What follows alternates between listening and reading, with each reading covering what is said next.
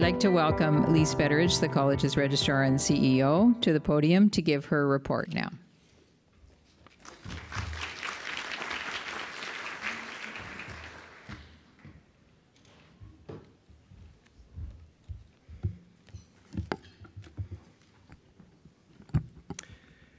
I usually like to make a little joke about adjusting the microphone to, put everybody at ease before I begin my remarks. So welcome to the 2018 Annual Meeting and Education Day. As always, we are very happy to have you all here today. The theme of this year's event is breaking down barriers. In choosing this theme, we wanted to focus on the concepts of opening the lines of communication, moving forward, and collaborating in order to break down different kinds of barriers. As it turns out, the theme also perfectly describes the college's past year, in which we achieved many milestones and accomplished a great deal in order to help further our important mandate of public protection through the regulation of the social work and social service work professions. Breaking down barriers is also an apt description of the work conducted by social workers and social service workers in their daily practice. With this theme in mind, we're very pleased to have Cassandra Diamond as our keynote speaker this morning. In her keynote address, Cassandra will draw on previous lived experience and her current role as director of the charitable organization Bridge North to discuss indicators of human trafficking as they relate to children and youth. Cassandra will share how having a better understanding of the unique subculture of the sex trade will assist social workers and social service workers in recognizing human trafficking situations and allow them to be more effective in their practice. We're so pleased to have Cassandra present on this important subject today. In the afternoon breakout sessions, we will explore how social workers and social service workers can work towards facilitating positive change at both individual and systemic levels. These educational sessions will look at how we can provide high-quality, compassionate care for individuals and families of all ages, how we can support clients before, during, and after transition-related surgeries, and how we can address barriers to help children at risk. This is just a small sample of the range of relevant issues covered in what we know will be a highly informative breakout sessions. You will have each chosen 2 breakout sessions to attend today. However, you'll have the opportunity to review other sessions of interest, as most of our presenters' PowerPoint presentations will be made available on the college website following the event. Now that I've given you some of the highlights that will follow a bit later in the day, it's time to move on to some important business. As registrar of the college, it's my responsibility this morning to provide a snapshot of the college's 2017 operational activities.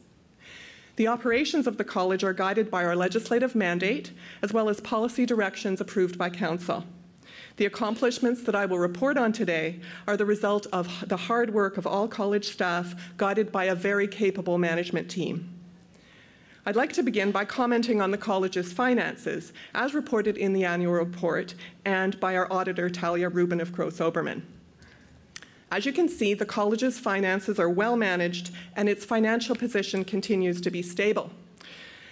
As has been explained in previous years, in 2009, the Council made a strategic decision to approve ongoing deficit budgets in order to draw down, in a planned and gradual way, on the reserve fund built up in the early years of operations. The reserve must be sufficient to ensure that the college can fulfill its obligations as a regulatory body and remain viable in the long term, yet not excessive for those purposes. We're continually aware of the need to be prudent as we intentionally draw down on the reserve fund. As the reserve is drawing nearer to the target established by council, so too are we moving closer to a balanced budget. This careful planning means that we are well prepared for any potential risks that the college may face. Every year, in addition to its annual budgeting process, the college carefully considers cash flow projections. These assist council in making important budgetary decisions. Both processes are critical in ensuring that there is adequate funding to meet our ongoing obligations, fund current projects, and implement new programs, all in the service of our mandate. It should be emphasized that all decisions are made through the lens of our mandate to govern the professions of social work and social service work and serve and protect the public interest. In this year's financial statements, you may have noticed a significant increase in legal costs from $584,000 in 2016 to just over $1.2 million in 2017. Although it might appear that the legal costs doubled in 2017, this is not the case. This change reflects a newly implemented auditing requirement for regulatory bodies to accrue or include legal costs associated with hearings that are in progress at the end of the year and expected to be carried over into the next year when they can be reasonably estimated. Now that the college has had its first protracted discipline hearing, we're in a position for the first time to reasonably estimate these costs, and this is why you see them in the statements. The jump that you see is a one-time occurrence and reflects the fact that this is the first time we've been required to do this. I do want to stress that it isn't a unique situation for the college, and it's one to which other regulatory colleges are also having to adjust. Aside from this issue, I also want to share with you that like other regulators, including social work regulators across Canada and internationally, we're noticing an increase in the seriousness and complexity of complaints and discipline matters generally.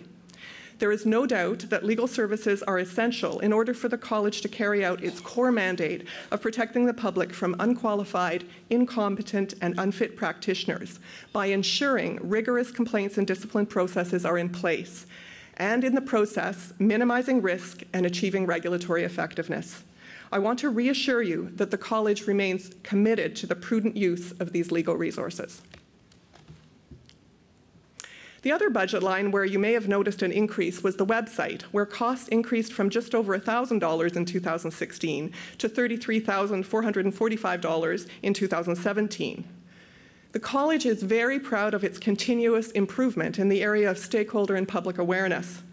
The increased costs in this line are associated with necessary updates to the website, including the migration to a new platform to ensure usability and efficiency, as well as maintenance costs, which ensure that this extremely important communications and public awareness tool remains up to date and user-friendly. You'll note from the annual report that 2,031 new members registered in 2017. Once again, we were pleased with the number of new graduate members. Overall, 1,034 new graduates registered in 2017. 95% of members renewed their membership with the college in 2017, increasing the total number of college members to 20,008 as of December 31st, 2017. As is the case every year, in 2017, the college submitted its annual reports on its registration practices to the Office of the Fairness Commissioner in accordance with the Fair Access to the Regulated Professions Act. In this area and others, the college is committed to continually improving its processes to ensure transparency and fairness. The OFC reports can be found on the college website. The past year was very productive and rewarding for the college as we achieved many milestones. Last December, for example, the college increased its membership to over 20,000 members. This is a significant moment in the college's 18-year history and one that elevates its profile within the regulatory community. In 2017, we were very pleased to learn that the government had approved proposed amendments to the registration regulation made under the Social Work and Social Service Work Act, which include, among other changes, the creation of a new retired class of certificate of registration. As Shelley noted in her address, the college achieved another major and long-awaited milestone when the Government of Ontario proclaimed the Controlled Act of Psychotherapy, the college's first controlled act. The college recently communicated to members and stakeholders that the new Child, Youth and Family Services Act, the CYFSA, and its supporting regulations were proclaimed in force as of April 30th. The CYFSA replaced the Child and Family Services Act. We've worked with government to address our concerns about regulations under the new CYFSA, which set out the qualifications of Children's Aid Society, or CAS, staff. Upon learning in late November that the proposed regulations would continue to allow CAS workers to avoid registration with the college, we immediately engaged with the Ministry of Children and Youth Services, MCYS, and outlined our strong concerns. The college's e-bulletin, which is available on our website, provides an overview of the key issues. We were pleased to see that the new regulation was updated to require local directors of CASs to be registered with the college. While the new regulation does not currently require CAS supervisors to be registered, we have received a commitment from the government to work with the college and the Ontario Association of Children's Aid Societies toward a goal of requiring registration of CAS supervisors beginning January 2016. We continue to engage proactively with the Ministry of Children and Youth Services around the issue of registration of CAS staff, something which highlights the importance of the college being at the table when the government proposes regulations that affect the college's ability to carry out its important public protection mandate.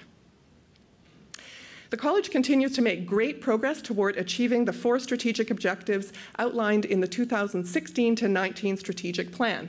They include strengthening stakeholder and public awareness, upholding ethical and professional practice, maintaining effective governance, and achieving regulatory effectiveness.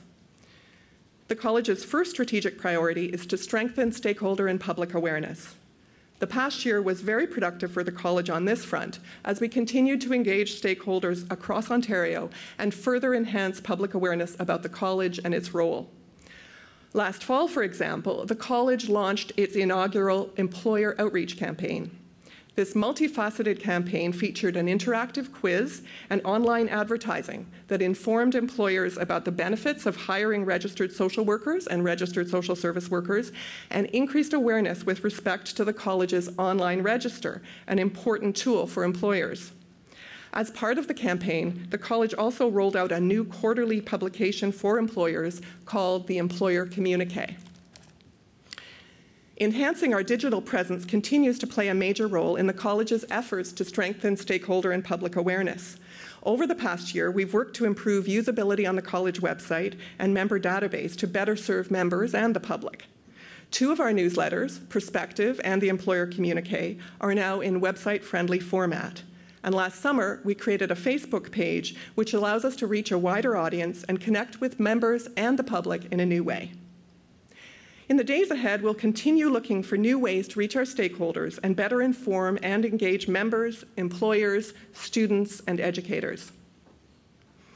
The college's second strategic objective is upholding professional and ethical practice. In 2017, we updated and published professional resources to assist members in their practice. We revised the standards of practice, developed 2 practice notes, and published the practice guidelines for performing the controlled active psychotherapy. More recently, in 2018, we uploaded a new Continuing Competence Program, CCP video, which assists members in completing their annual CCP requirements. If you haven't seen the CCP video, I encourage you to view it on our website or YouTube channel. For the college, upholding professional and ethical practice also involves connecting face-to-face with members and other stakeholders. In 2017, the college's professional practice department delivered 53 presentations across the province in all 5 of our electoral districts. To give some perspective, this is more than double the number of professional practice presentations delivered in 2016. In addition, the college's professional practice department staffed a booth at 6 career fairs and participated on 3 panels. To enhance awareness among students and educators, the college developed informational packages for academic institutions, which included postcards, posters, and other resources and materials. Last year was once again a busy year for our professional practice department, which experienced an increase in practice consultations as well. The college provided over 3,000 practice consultations to members and the general public, which represents a significant 16% increase over 2016. The most common inquiries in 2017 were related to scope of practice, consent, confidentiality, and duty to warn, and the college's continuing competence program. The college maintains effective governance by promoting a culture of diversity, inquiry, and accessibility by ensuring college resources comply with accessibility standards. Last year, the college held council elections in electoral district number 3 and welcomed new council members Charlene Cruz, RSSW, Tula Kourjantakis, RSW, and Vinita Puri, RSW, as well as council member Judy Gardner, RSSW, who was re-elected. Achieving regulatory effectiveness is the college's 4th strategic priority. In 2017, the college updated its database to improve the member experience and expand service delivery. This was an extremely large but essential project made possible as a result of the hard work of our dedicated staff. One of the ways the college achieves regulatory effectiveness is through ensuring timely and effective complaints and discipline processes. In 2017, the college opened 49 complaints investigations and closed 64 complaints investigations. The Complaints Committee released 62 written decisions and reasons. The college's executive committee received and considered 18 reports in 2017. 9 decisions and reasons were issued last year. Regulatory investigations were conducted, resulting in 11 referrals to the Discipline Committee. The Fitness to Practice Committee held 1 hearing and issued 1 decision in 2017. Last year, the Discipline Committee completed 4 pre-hearing conferences and held 8 hearings. The annual report contains further information regarding the issues raised by these complaints, as well as statistics regarding the disposition of these matters.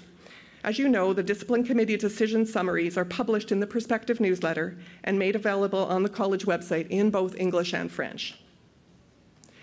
We charted new ground and built many bridges in 2017. We're proud of our success and look forward to the regulatory challenges which lie ahead.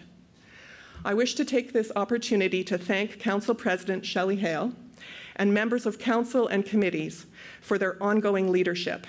You've created the vision which permits the college to take on new endeavors, and you continue to offer the support so that we are able to achieve them. Last, but by no means least, I wish to acknowledge and thank our dedicated college staff. I'm very proud to work alongside you. Together, we will continue to be committed to excellence in our important duty to protect the public interest. Before we proceed with our day, I'd like to remind you to join us on Twitter by using the hashtag AMED2018. Thank you.